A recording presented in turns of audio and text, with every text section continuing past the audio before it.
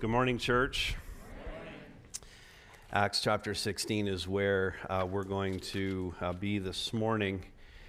And I checked this out because I don't like to sound like an expert on something I don't know anything about. So normal resting adult heart rate, I got this from the Mayo Clinic website. A normal resting adult heart rate ranges from 60 to 100 beats per minute. So I read that on Friday when I was writing this, and I decided I would check my own pulse, check my own heart rate. It was running about 72 when I wrote this on Friday. 72, just sitting at my desk, just studying the Bible. All over this room, hearts are beating. That's a good thing. Hearts are beating, moving blood around our bodies and keeping everyone in this room alive just like we like it. And now when we think about heartbeat, we can think of it in just those physical terms, but heartbeat is also used to refer to passion or desire or courage or love or commitment to something or someone.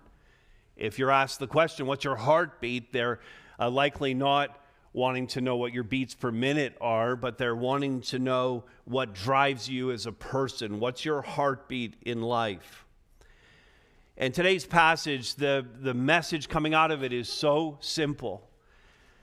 We see the heartbeat of Paul and Silas to share the good news of Jesus Christ with anyone and everyone, even at great cost to their personal safety and security.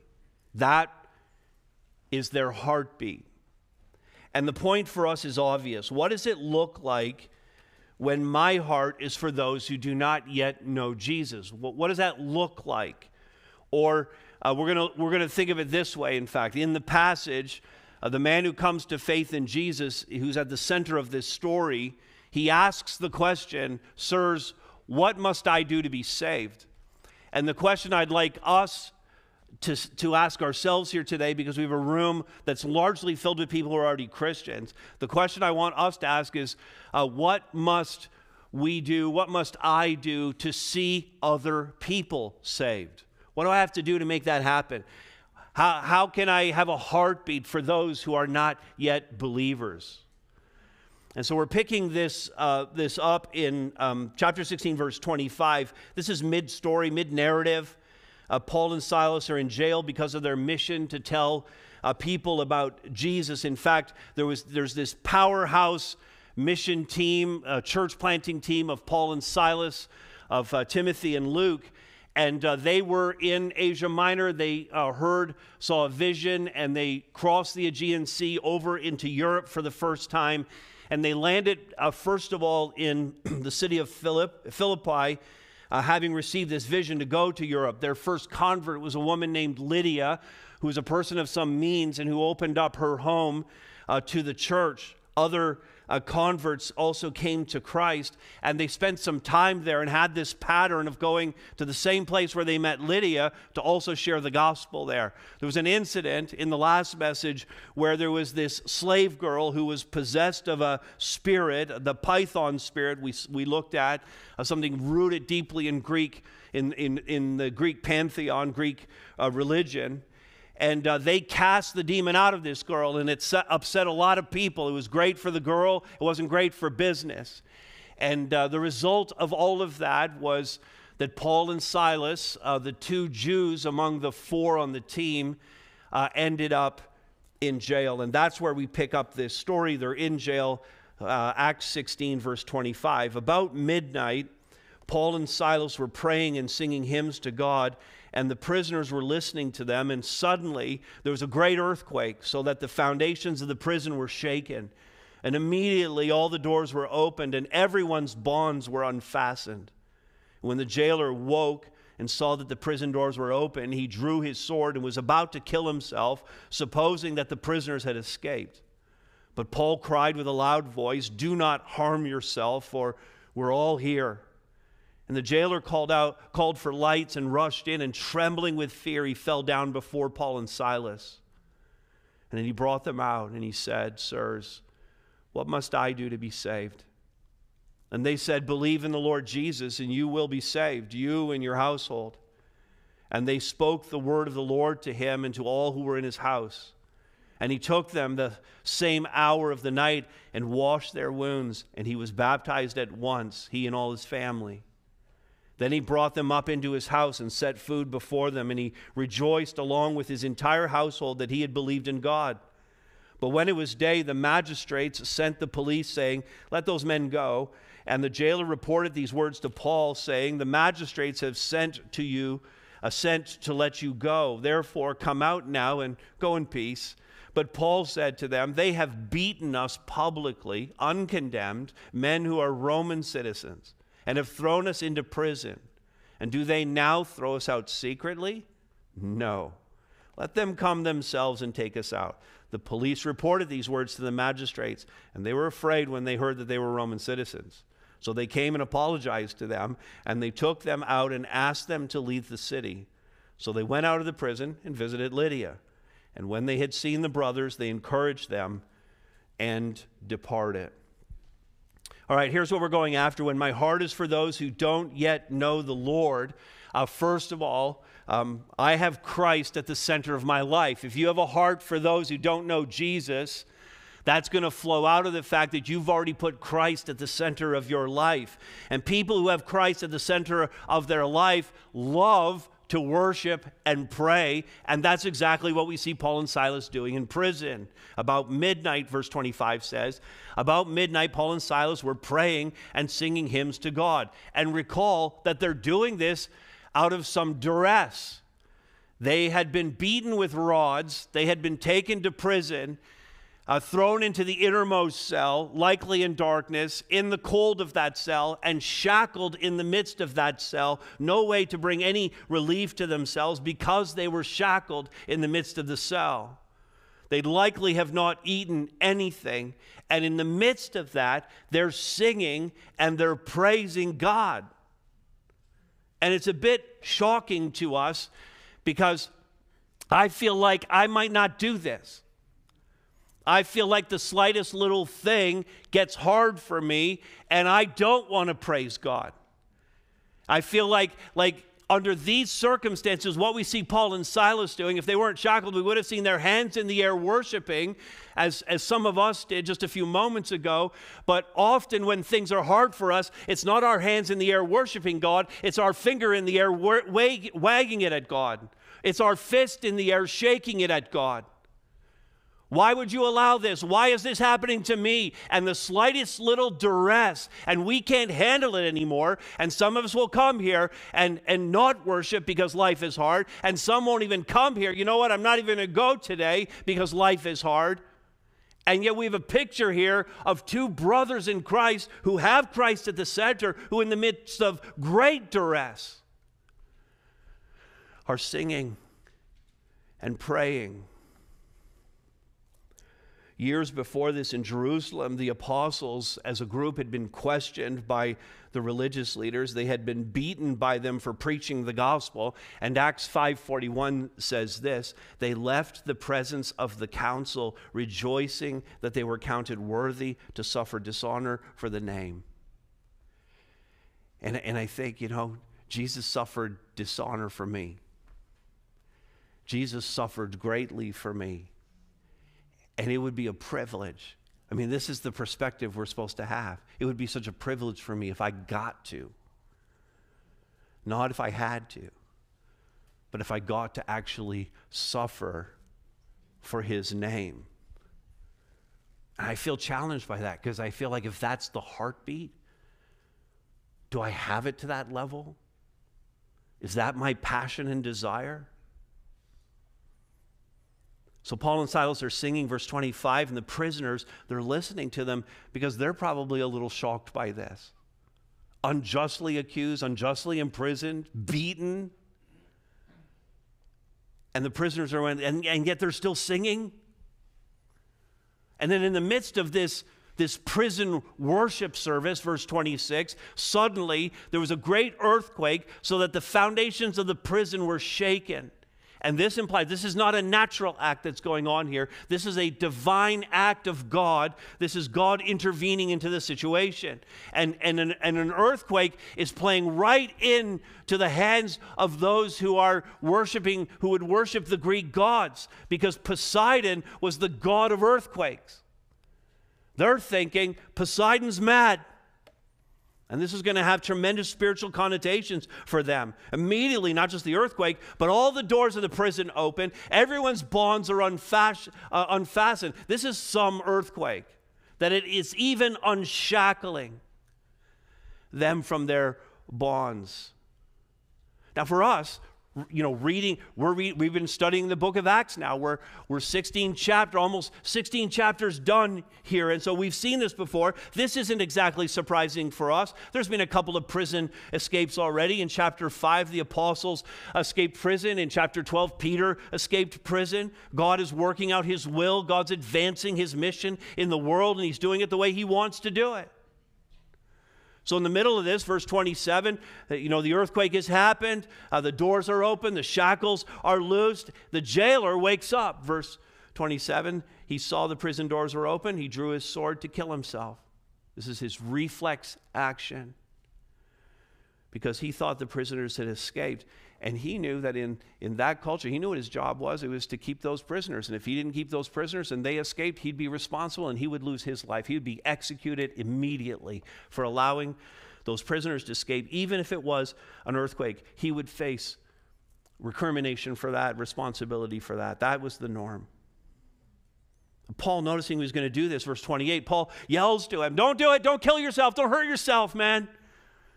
He says, "We are all here." Now, we'll talk in a minute why Paul and Silas are still there. But what about all the other prisoners? Why were they still there? At least in part, it has to be because they're a bit surprised by everything that's happened here, by the fact that these men who are unjustly accused are singing hymns to God. Maybe they're just saying, you know what? We should leave. We should escape right now. But I want to see the way this God show plays out. We have a front row seat to something that looks pretty crazy, and we'd like to see how it all plays out. So they're all there. Paul assures the jailer, we're all here. Now, I have a couple of observations I want to make about this, but the first is, this is a slap in the face to those who had accused Paul and Silas. They said back in verse 20, this is the passage we looked at last time, these men are Jews and they're disturbing our city. The businessmen who had lost their livelihood because the young girl was no longer possessed by that python spirit, they were angry and they trumped up charges and they stirred up the magistrates to punish the two men. But in fact, far from disturbing our city, that city, they had proven the opposite. Paul and Silas were so concerned about the city that they prevented the prison escape. They're not mad. They're not accusatory at the officials, and you kind of have a sense like they could have been. They could have lashed out. They could have sought revenge. They could have found their freedom. They could have done all of that. But they didn't see what had happened to them as personal. They weren't mad at the government or the government officials for setting up the circumstances for that to happen. And we so don't have this today. There's so many Christians who think, we're being persecuted by our government. The government's so anti-Christian. It's tax season. Those of you who gave charitable receipts are going to get a tax break for donating to this church. You cannot, on the one hand, take that tax return that you're going to get for donating to the gospel mission of Jesus Christ that the federal government is going to give to you, and on the other hand, then claim that that same government is persecuting you. If you really think you're being persecuted, don't submit your receipt. Oh, so that has a lukewarm response for sure.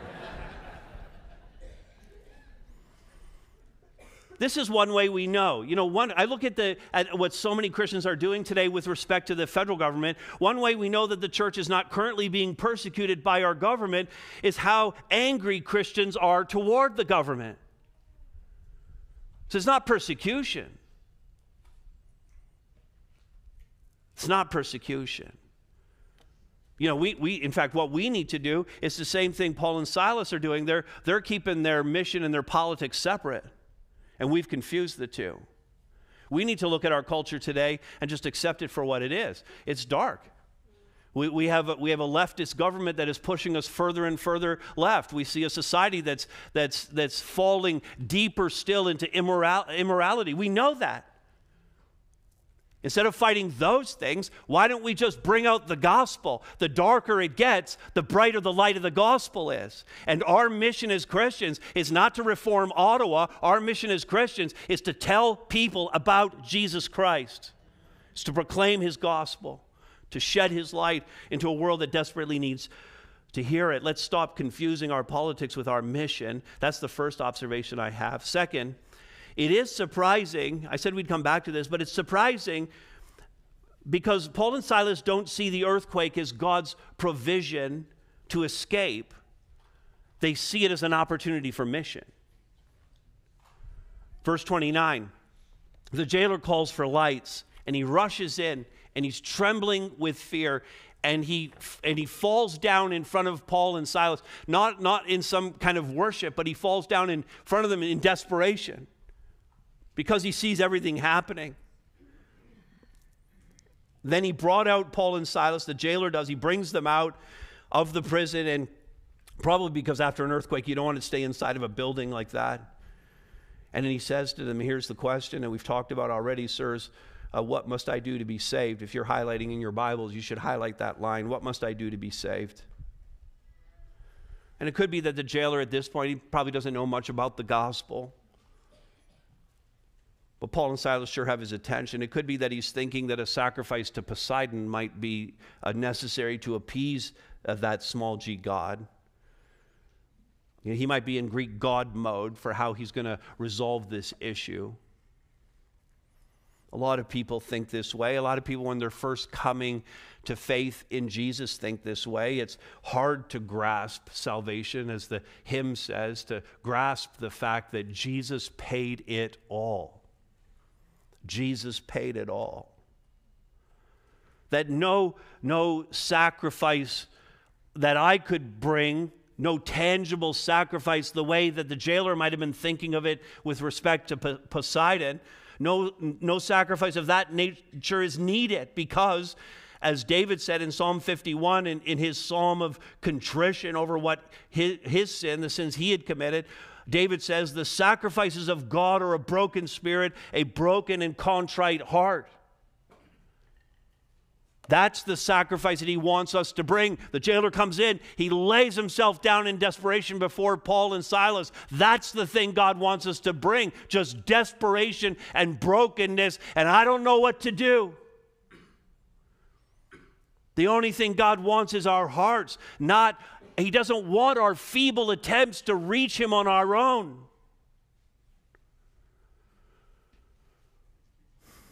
The death of Jesus is the final sacrifice for sin.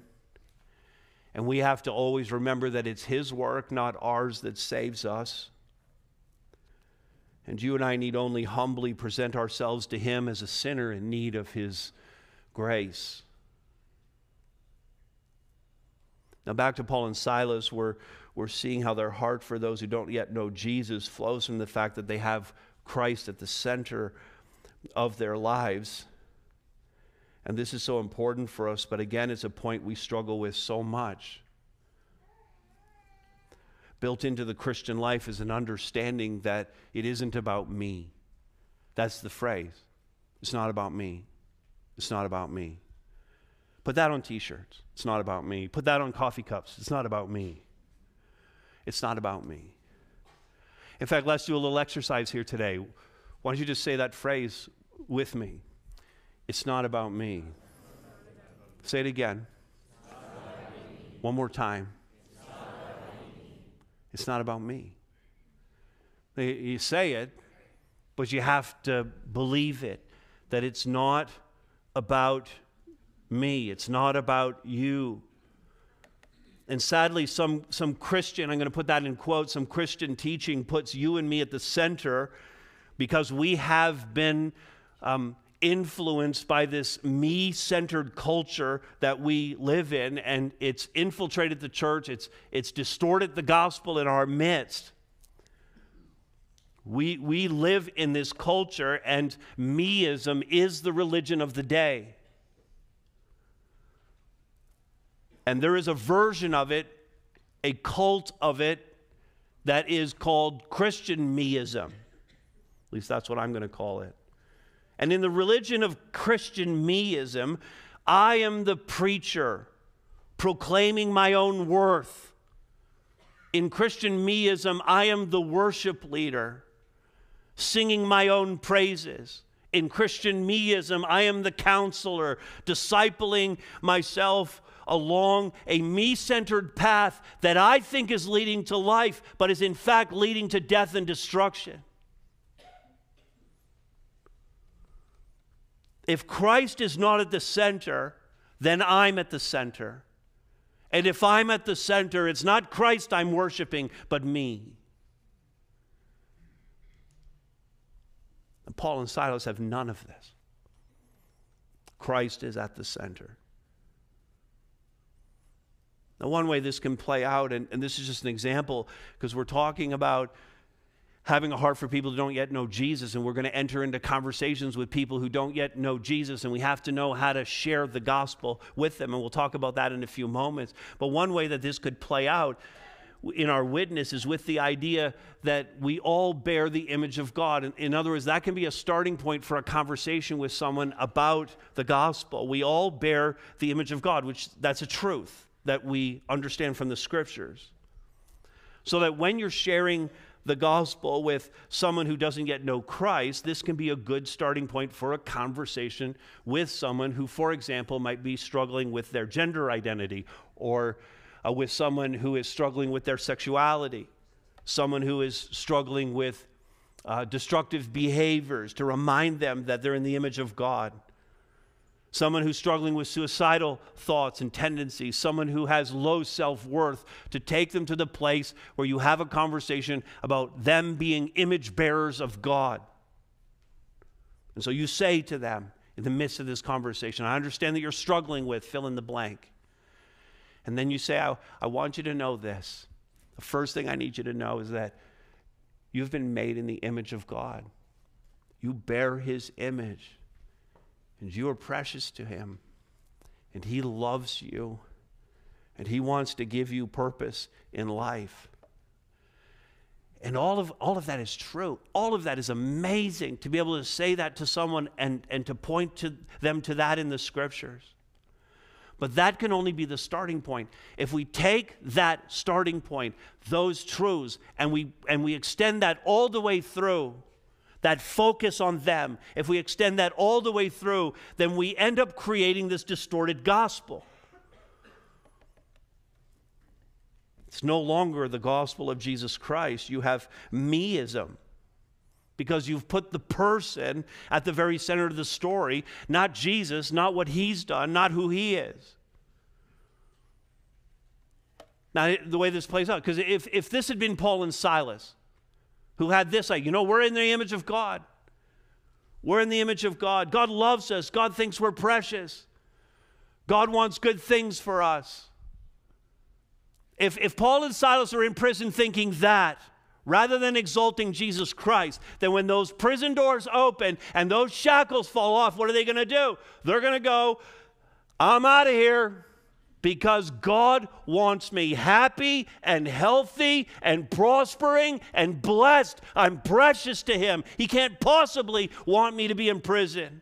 He loves me. He can't possibly be happy about the fact that we were beaten.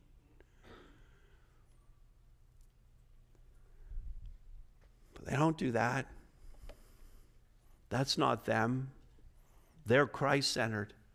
They're mission-centric. They're others-oriented in their life. They see the miracle not as a release for themselves. They see it as a gospel opportunity. John Polhill said this, though freed, Paul and Silas did not attempt to escape. The miracle served not to deliver them, but to deliver the jailer.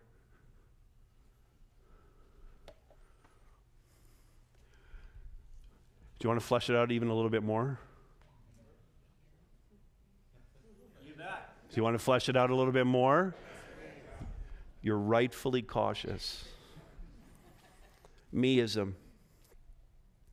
Christian meism sees human effort contributing to salvation.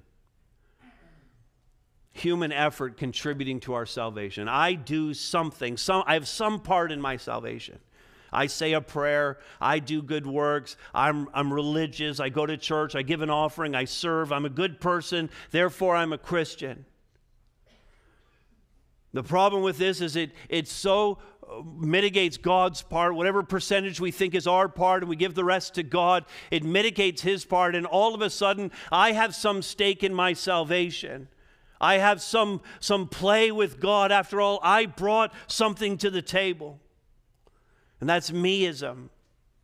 I come with nothing, merely belief. Meism, secondly, sees the blessing of God selfishly. I see blessings. If I'm into meism, I see that blessings are for my personal good and they're for my benefit. God has blessed me. I love that God is blessing me. Look how much He loves me. Look how much He's blessed me. And it becomes again about me. Rather than I see the blessings that God has given to me as something that I can leverage to be more engaged in the mission. Several examples. You get some extra cash comes your way. Do you see that as now I get to do such and such? Now I get to go to that place that I've always wanted to go to? Or do you see that extra cash as I could now do more for the mission? I could leverage this bonus money, this extra that's come in, to help other people come to faith in Jesus Christ. Do you look at retirement? As I can't wait to retire, more me time. My time's been all about other people, but now that I'm retired, it's me time. Or do you see it as more hours available to do ministry, to be involved in the mission? Do you see your house as solely your refuge from the world, or do you see what God has given to you as a place of ministry and mission? Do you see your abilities, your energies, your smarts as a way to advance your career and your profile? Or do you see these things as gifts from God to advance the gospel? Meism interprets conflict, interpersonal conflict. Meism interprets interpersonal conflict always in my favor. Things are going to go my way. I see the conflict my way. That person is always wrong. Meism retains offenses. It holds on to bitterness. It refuses to forgive because I wasn't wrong. I can fixate on how that person hurt me, how that circumstance affected me. And humility, which is a hallmark of the Christian life, the Christ-centered life, is crowded out by pride because it becomes all about me. And ultimately, this is self-destructive. Far from putting myself at the center and winning, I lose terribly. And meism, fourthly, gives personal sin a pass. I interpret scriptures and I look for interpretations of scripture that see things in a way that will always tip in my direction.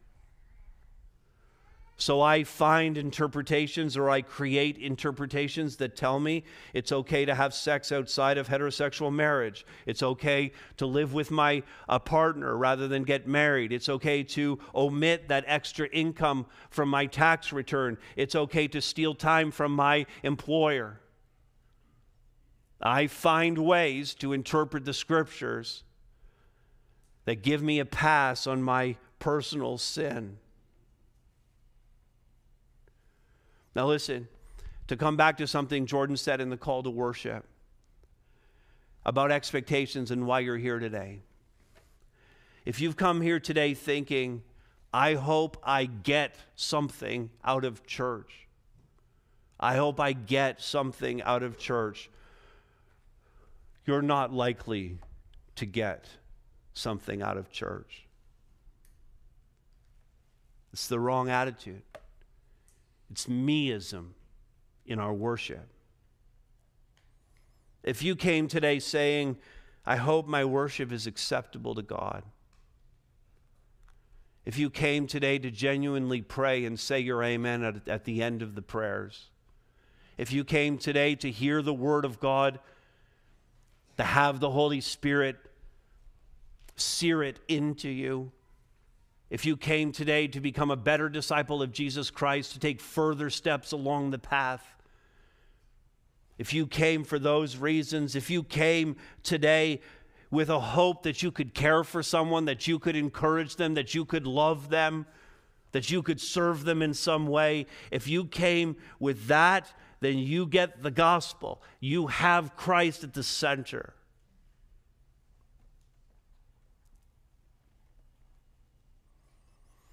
Let's look at a second.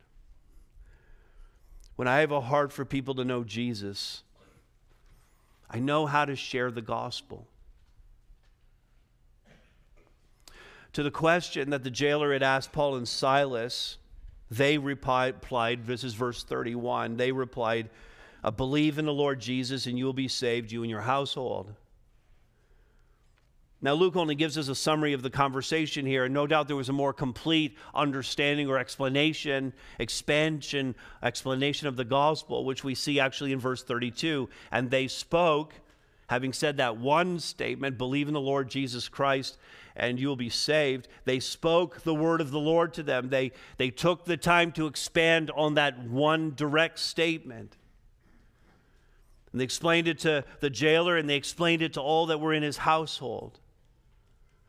Now, it may be that this wasn't the first time that he was hearing the gospel. It may be that he had already heard it in town in the weeks prior to their arrest. Philippi wasn't a big place. It was a city at the time, a town really between 5,000 and 10,000 people, so not big at all. These 4 out-of-towners come in, these foreigners come in, and they're proclaiming this gospel message which no one had heard before. And no doubt it would have drawn the attention of everyone in town. Everyone would have known that they were there, all 10,000 of them, if that's how many were living at the time. This was them coming to town and talking about the gospel is the equivalent of Netflix dropping a new season of The Crown. Okay, I really thought that was going to hit better than it did. I was convinced that that was a good illustration. Oh, well, make a note there, Jordan, for me. Everybody would have known. It's likely the jailer had already heard something of the gospel. And this is really, when we talk about how do we explain the gospel, this is where it breaks down for many, because even if you have a heart to tell people about Jesus, you may lack the courage to do so. And so often that's what we hear. I know how to explain it, but I just shrunk back in fear at explaining it to them. And sometimes that fear or that lack of courage is because we don't know what we would say. We don't actually know how to explain the gospel to someone. So we've tried to make this easy for you. Several months ago, I did a message where we talked about various ways to explain the gospel. It was just about last August. And we've talked about this for years and years. And the one key way that we have chosen to emphasize the explanation of the gospel is with the 5 gospel words. And this is on our website, and there's a link in the notes to this. But the 5 gospel words, if you could just remember these 5 words, you can explain the gospel to someone. The words are God, sin, substitution, believe, and life. And we start with the premise that there is a God. There is a God. The vast majority of human beings on the planet believe in some kind of divine being. They have an inner sense of this. It's what Pascal called the God-shaped vacuum. It's what Calvin called divinitas, sensus divinitas. It's what Solomon in Ecclesiastes called eternity in our hearts.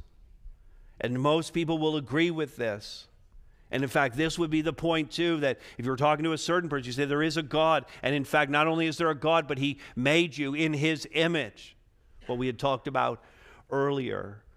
The starting point for this conversation has to be that there is a God, for us to tell the larger narrative, the big story over all of this.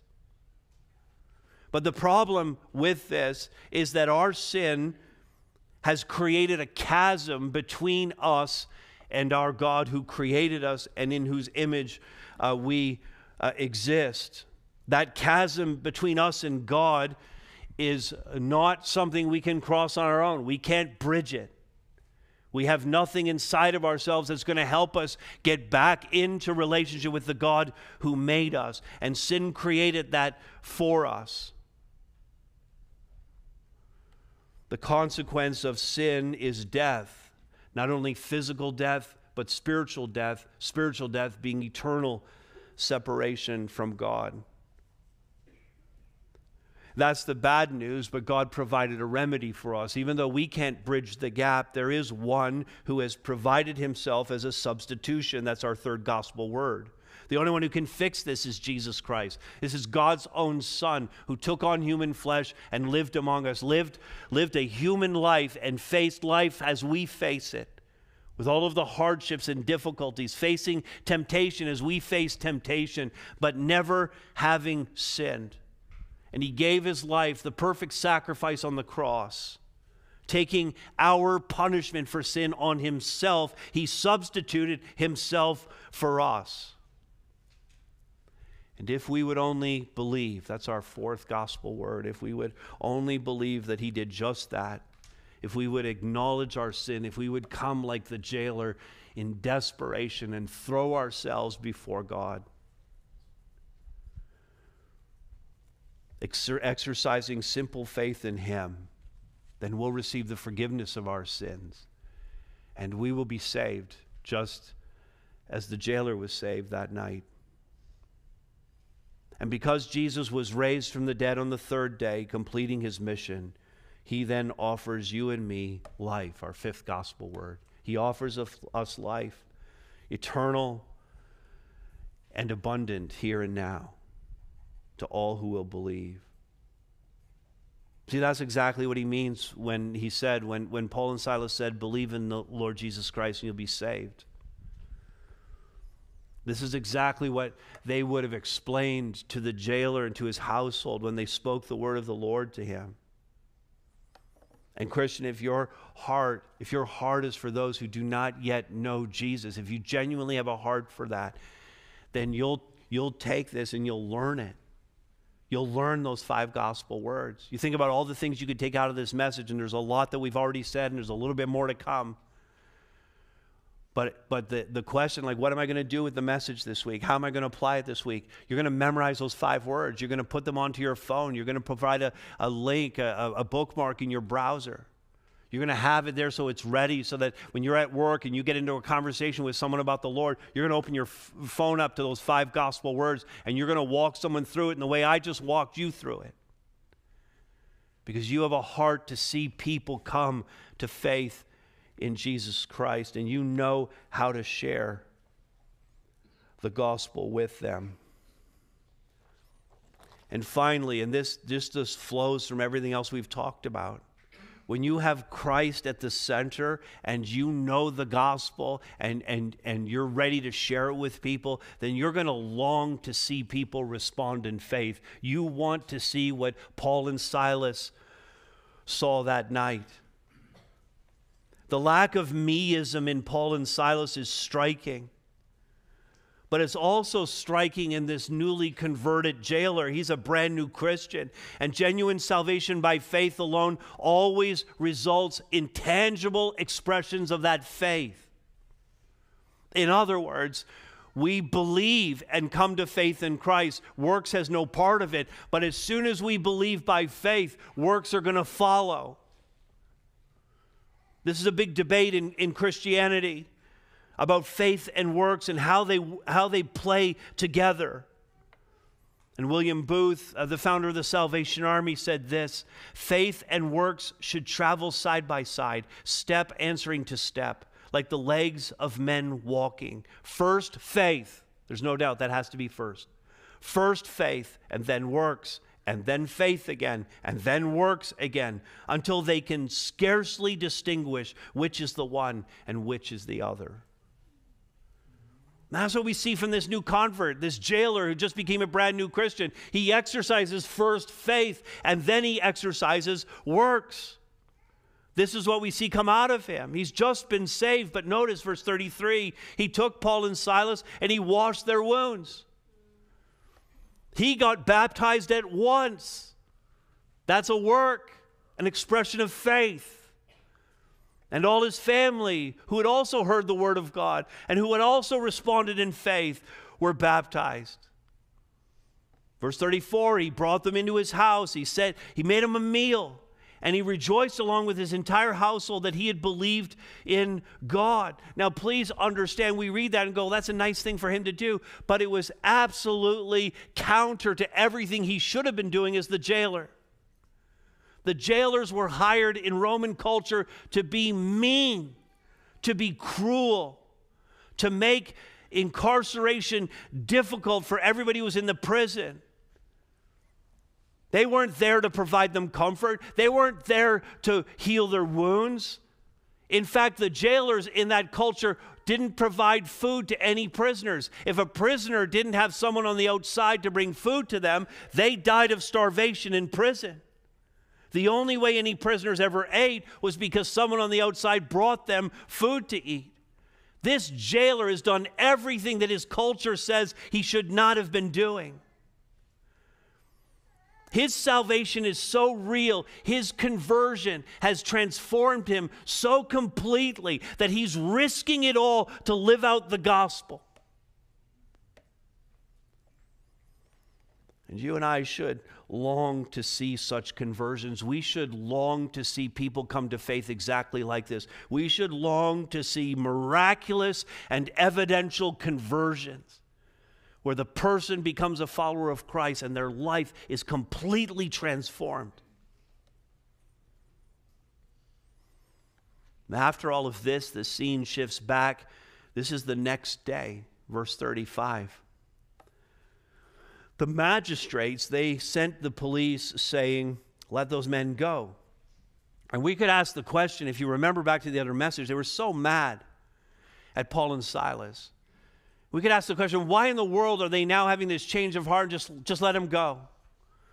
There's a number of reasons why that might have happened. It could be that their intention was always only to throw them in jail overnight, let cooler heads prevail, and everybody would just go on with their life the next day. It could be that it was that. It could also be that these magistrates, who were Greeks, would have been as given to the ideas that the superstitions that they believed, and that Poseidon had caused this earthquake. They knew that these were unjust charges. They knew they threw them in jail and beat them despite any charges. Maybe they were thinking Poseidon was mad and they didn't want to tick off Poseidon any more than they already had. In any event, verses 36 through 38, we see Paul and Silas invoking their Roman citizenship, something they hadn't done the night before. So they have certain rights as Roman citizens, and they demand that the magistrates come themselves and take us out themselves, because the arrest, the beating, the imprisonment were all unlawful. And we read in the text, this is in verse 38, they were afraid. The magistrates were terrified when they heard that they were Roman citizens. Verse 39, so they came. And this is crazy. Can you ever imagine your government apologizing to you for anything? It doesn't happen. They came and they apologized to them, and they took them out, and they asked them, now listen guys, would you just mind leaving the city? Just be better for everyone. But they had, at this point, they had no leverage. They had unlawfully imprisoned them and beaten them. So, Paul and Silas are holding all the chips. They have all the leverage. They have all the chips.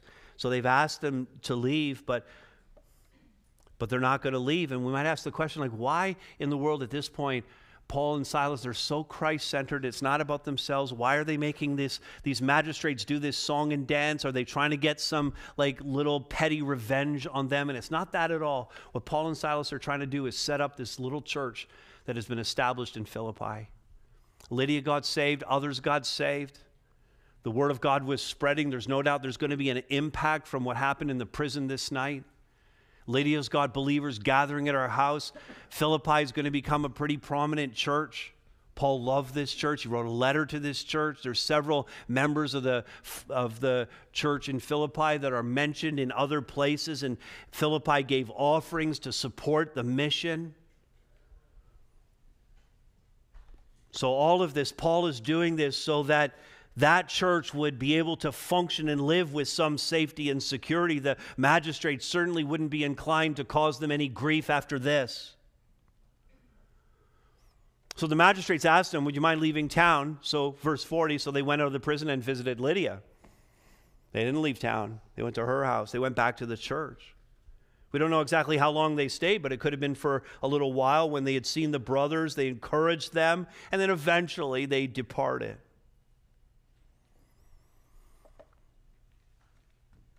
Paul and Silas longed to see people come to faith in Christ, and they were leaving Philippi knowing that many had come to faith in Christ and a church had been established at Lydia's house. And I guess I just want to ask the question, do you long for that? Do you have a comfortable Christianity that's really just about you and your personal worship and living your Christian life, or do you really, truly desire that the people that you have in your life that do not yet know Jesus, do you really have a desire for them to come to Christ? And are you willing to do whatever it takes to see them do that? It's going to take putting Christ at the center. It's going to take knowing the gospel in order to explain it. It's going to take having a longing for them to come to Christ.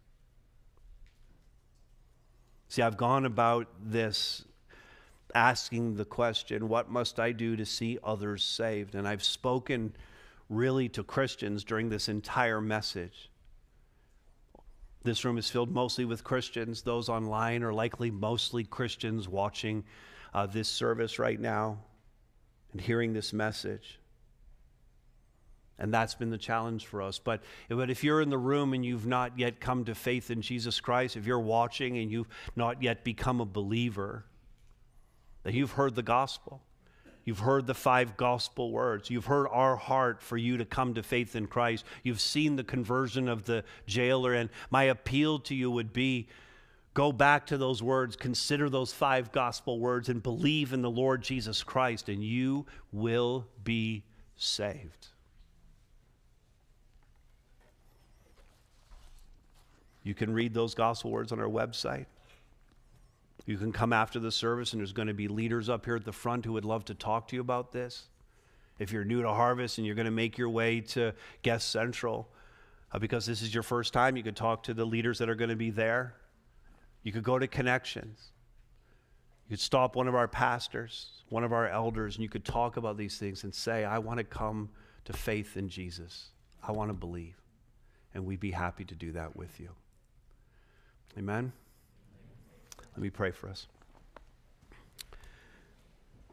Father, obviously a great challenge in today's message for those of us who are believers. Father, I pray that you would be stirring up an incredible, unexplainable passion in each one of us to see neighbors, friends, co-workers, family, even strangers come to faith in Jesus Christ, to believe as the jailer believed. And Father, I pray for those who are watching, those who are in the room right now, who have not yet made that commitment, not yet believed. And I pray, God, that they would reach out in faith, that your Holy Spirit would convince them of the truths that they've heard here today, to believe these 5 gospel words, and to turn in faith to Jesus Christ. Father, this is a work, again, that only you can do. We're privileged, Father, to be able to work alongside you and alongside your Spirit to see many come to faith in Christ. And God, we pray this in our Savior's strong name.